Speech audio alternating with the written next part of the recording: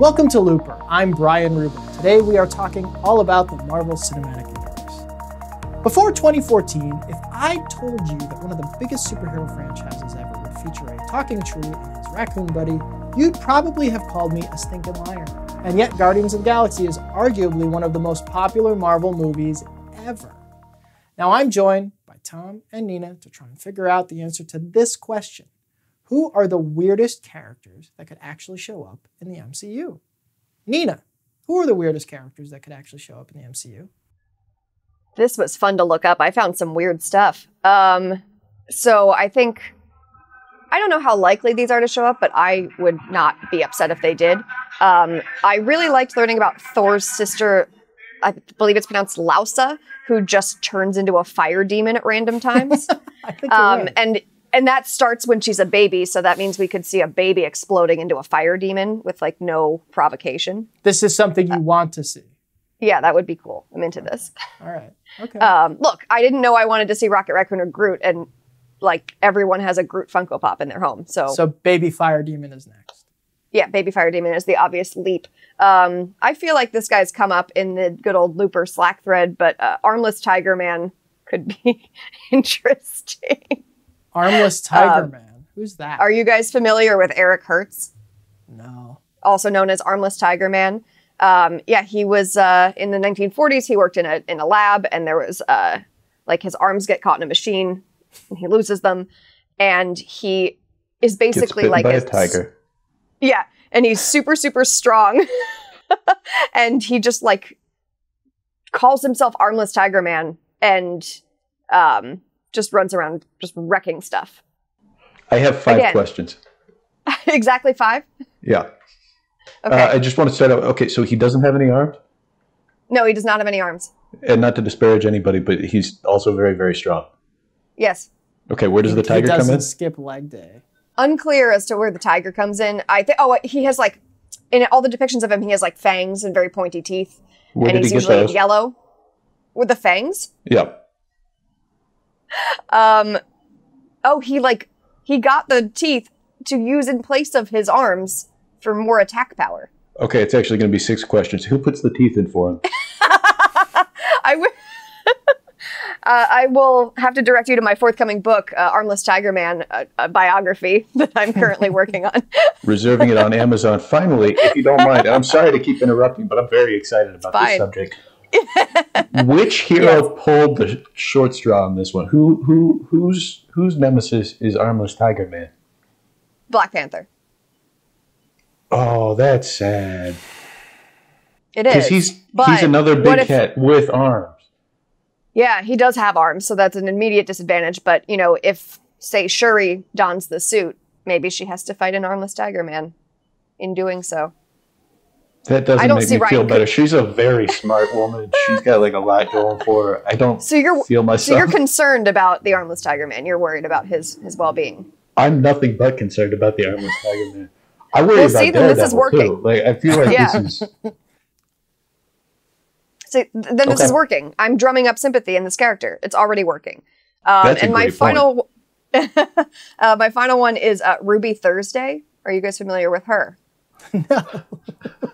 She is Nina, a member did you fall asleep under too many blankets? Where are these coming from? These are straight out of Marvel.com. She is basically like, she is part of like the Headmen or something, and she has a plastic head, like Mr. Potato Head, where she can move stuff around on it. Sometimes she just turns into an enormous pair of plastic lips.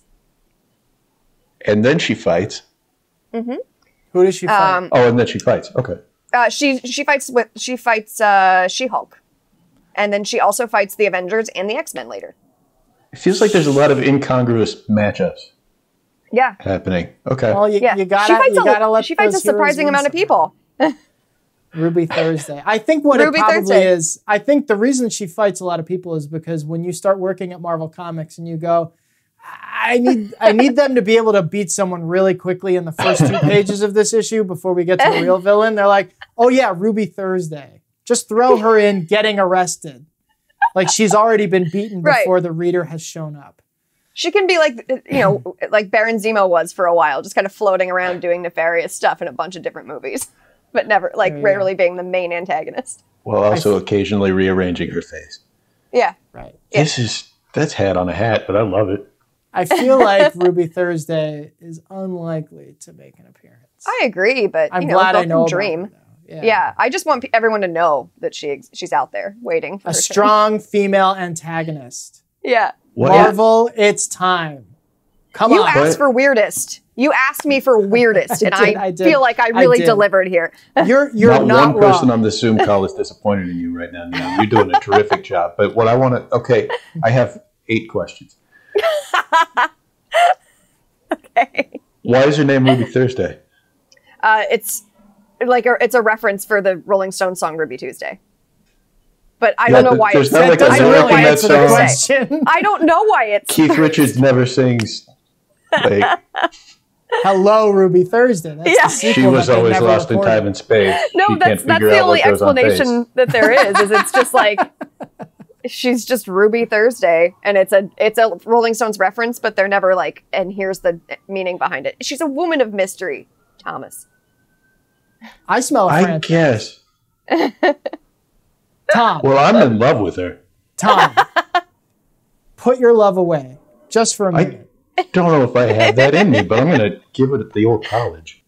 Who are the weirdest villains, or weirdest characters, excuse me, that the MCU could bring in Phase 4?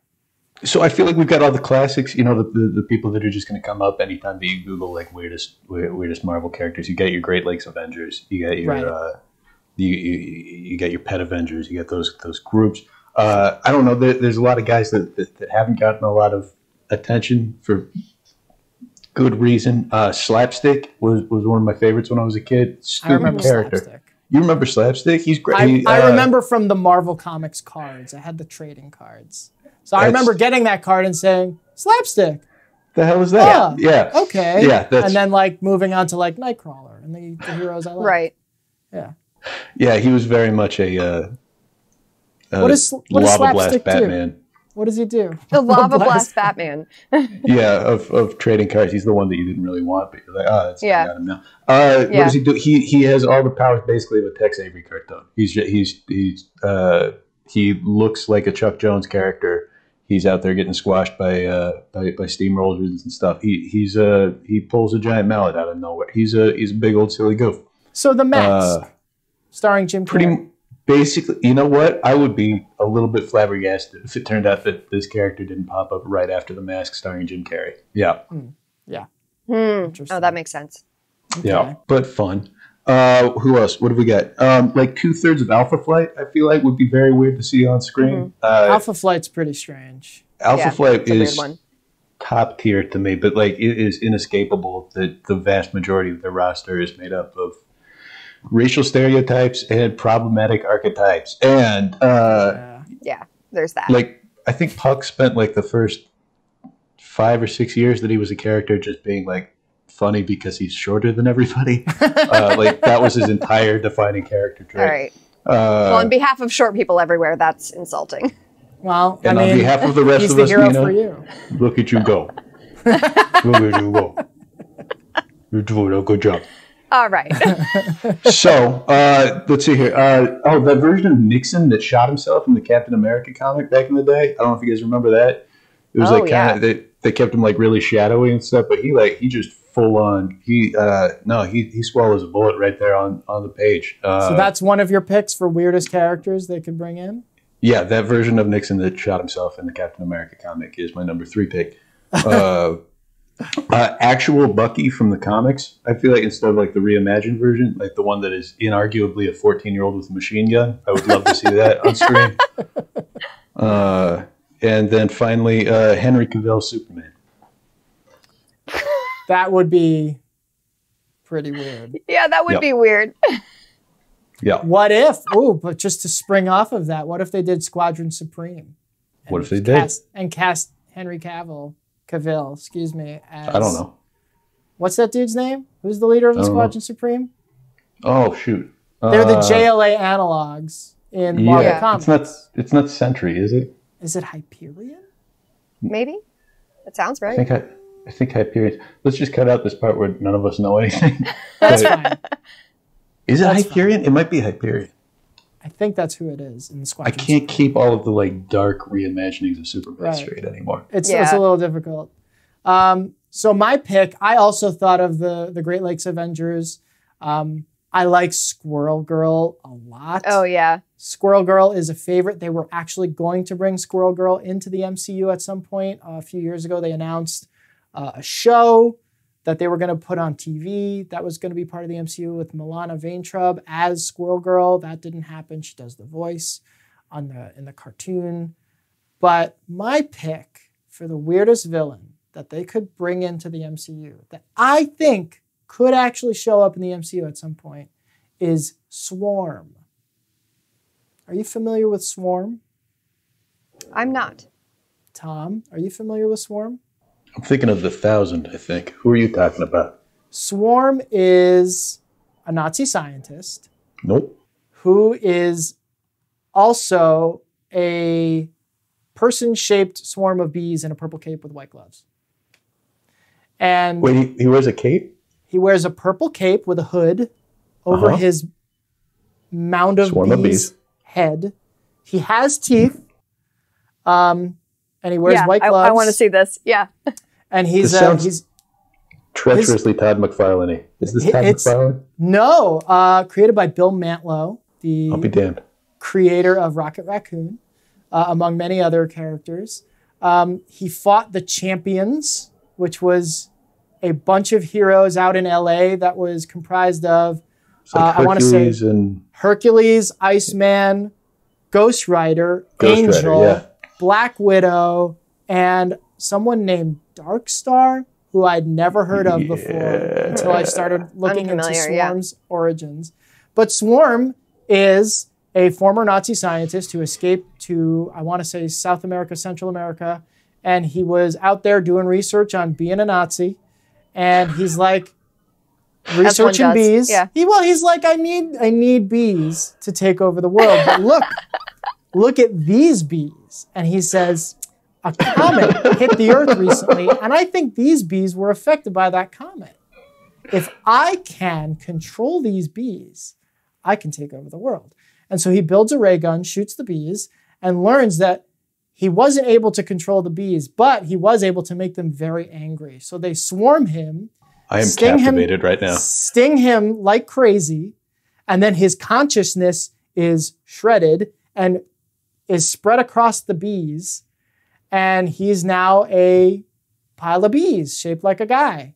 And he fights the Champions, and they beat him by Hercules throws the queen bee into the ocean.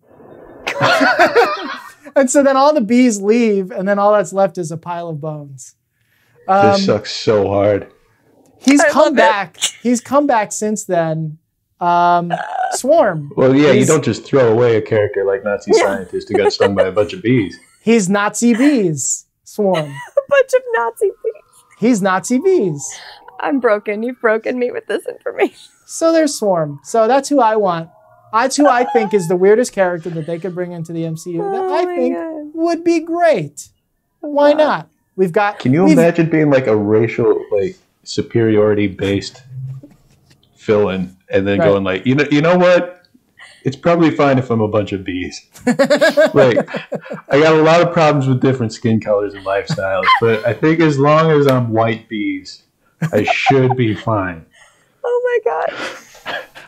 They're bees. These bees swarm. Oh my god. Bees. Yeah. I want a Swarm movie. I want a Swarm franchise. I want a Swarm action figure. I want to Swarm everything. You can buy a Swarm action figure. I'm ordering one now. Yeah, it exists. I want to see 20,000 bees line up at a salon to get their hair peroxided. And bees are nice. He should have been wasps. Yeah. Wasps are been wasps. Yeah. Yeah. Bees are helpful. They're saving the planet. Yeah. We like bees. We like bees on Looper. We here at Looper support bees. We support That seems like a natural conclusion point to the episode. Yes. Save the bees. Thanks. We hate a lot of things here at Looper, but not bees. Good night. Thanks for joining us. Please hit like and subscribe so you don't miss a single episode.